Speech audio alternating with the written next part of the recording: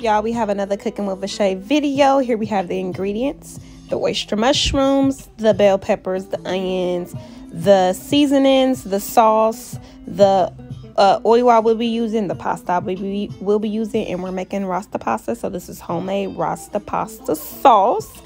It was bomb. Here you have me rinsing off the oyster mushrooms. They're good.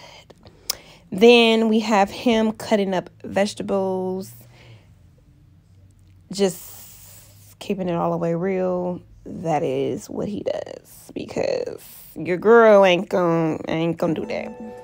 Anyways, I'm seasoning the mushrooms. Make sure you season the mushrooms very well.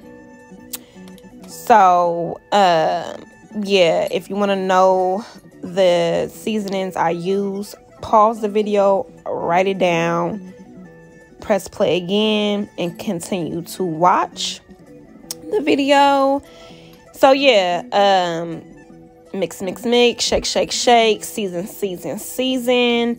No, you can I can't say you can never have too much seasoning, because you can. But anyways, here I have the jerk sauce that I will be adding to the mushrooms. Now with the jerk sauce, you have to be very light-handed with it. I was a little heavy. They still came out good, but yeah, next time I'm gonna just put a little bit and then mix it up by hand. And here you see me pouring the fresh oil. Make sure you have fresh oil every time you are frying mushrooms. You have to have fresh oil when you are frying mushrooms. You cannot use, I don't care if you're gonna make mushrooms Saturday and Sunday, fresh oil. Here we have, you will see me, you will see him seasoning the vegetables. Season the vegetables real good so they could be sauteed really nice before they go into the Rasta pasta. Or should I say, before the Rasta pasta sauce goes on top and everything kind of marinates.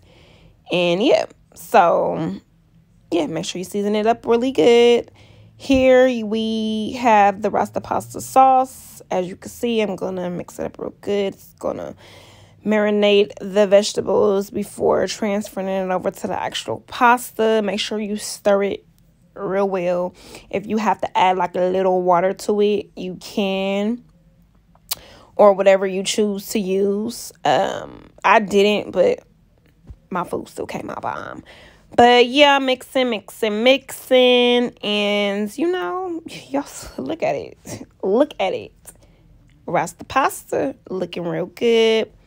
It did taste good, not gonna lie, it tasted bomb. But my mushrooms, like I said, I was a little heavy on it, but overall it was good. Thank you for watching.